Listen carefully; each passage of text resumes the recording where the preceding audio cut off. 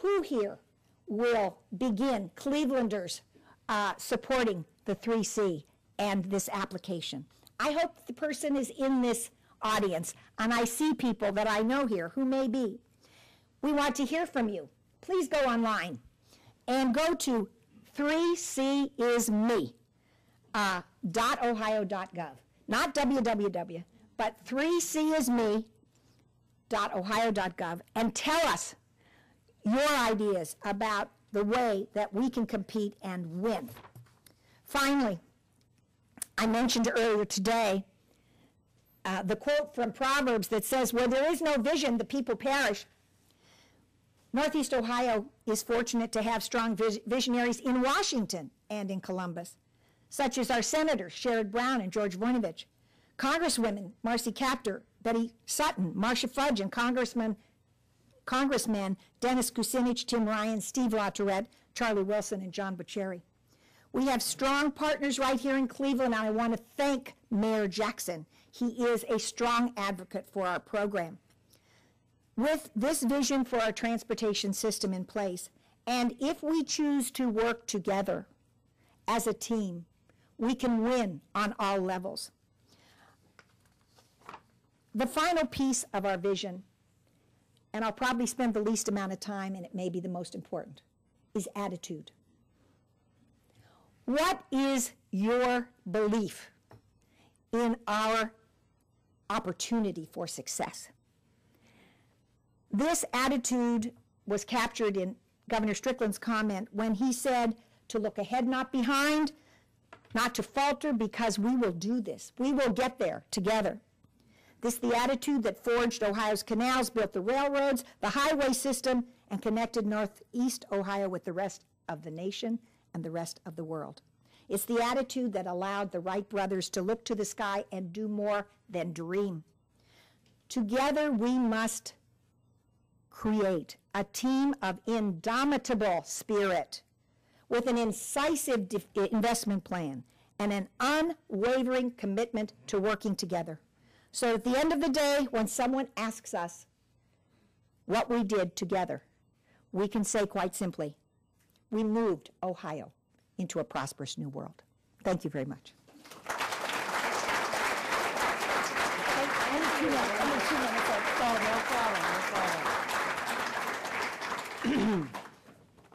Today at the City Club of Cleveland, we are listening to Jolene Molitoris, Director of the Ohio Department of Transportation. We will return to our speaker in a minute for our traditional City Club questions and answers. We encourage you to formulate questions now for our speaker while we break for a few announcements. We welcome all of you here and those listening to WCPN 90.3 FM, WCLV, WTAM, or one of the many radio stations across the country. Radio broadcasts of the City Club are made possible through the generous support of Case Western Reserve University. Our television broadcast partners are WVIZ PBS IdeaStream and Time Warner Cable. Television broadcasts are supported by National City, now a part of PNC, and Cleveland State University.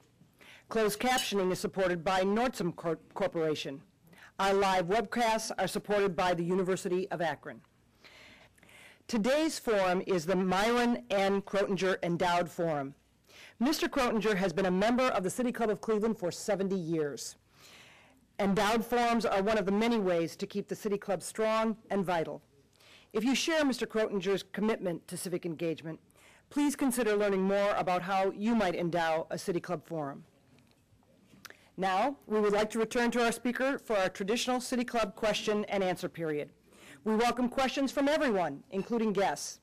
Holding the microphones today are City Club Education and Outreach Coordinator Deborah Agasti and Programs Manager Carrie Miller. Now, first question, please. Madam Director, go back to the Interbelt Bridge for a moment, please. The Brooklyn Bridge in New York was built about 140 years ago, and it's still in fine use. The Interbelt Bridge was built about 50 years ago and is falling apart. You're going to do a design and build process, which means the design is not even going to be completed before work is commenced.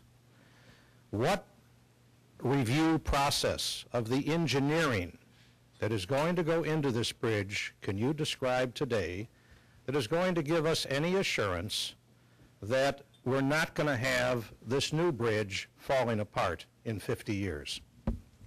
Thank you very much. It is encouraging to note that both technology and design standards have changed a lot in 70 years.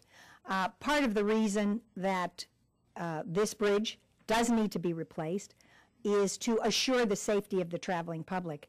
And the design requirements are quite stringent. They're through the FHWA. I don't know what requirements were put onto the Brooklyn Bridge or anything about who built it, so I can't make a one-to-one comparison for you. I can say to you that design build has been very successful in terms of delivering a quality project on time and within budget parameters. I believe that our efforts are going to reflect not only the success of the design build efforts around the country, but also will be a way to incorporate not only the existing regulations of FHWA, but perhaps even have an opportunity working with the team of contractors to, when they get in and start working on this, they're going to find things that you can't 100% know when you begin. We see that all around the state. When we build things, there are conditions that construction teams and construction contractors find that we have to negotiate about and study and make decisions about. I'm sure this will be the same way. Our number one priority is safety. This bridge will have the longest possible useful life. It will meet every requirement of the FHWA, and our commitment from the governor, and certainly from me, is that it will be a bridge that will not only be serviceable, but will be one that will be strong, that will last, and will be a great entrance to the city of Cleveland. Thank you for coming, Director Molitoris. I have a question having to do with your decision or ODOT's decision to close the Carnegie and Prospect ramps. That decision is going to destroy everything that hundreds of us have spent a lifetime building. And over the last 6 years, many of the people in this room have attended all of the public meetings and expressed our opposition to it. Probably 1,000 people have attended those meetings. It's been almost unanimous against your decision. I can remember one person who was in favor of it, but he was tied to the cement industry. My question has to do with why can't you ask for an exception to the rules that are forcing you to close those ramps? That's what they do in Chicago or New York or San Francisco or Pittsburgh or Philadelphia or almost anywhere else. Why can't you do that here? Thank you. Thank you for your question. The final date for submission of comments has expired, and we have received all the comments. We have sat with FHWA to digest them, and if you go to the website, you will see a review of not only the input, but the outcome and decision-making with FHWA. Remember two things. First of all, the first phase of the bridge is the replacement of the bridge itself.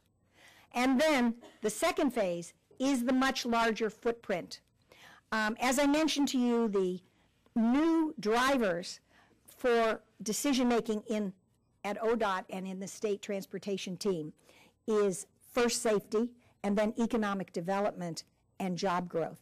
And so during the actual building, construction of the bridge, which is approximately 4 years, we will continue to work with the people of Cleveland and perhaps over time, and it happens often, there are substantive changes which lead to an opportunity for reconsideration.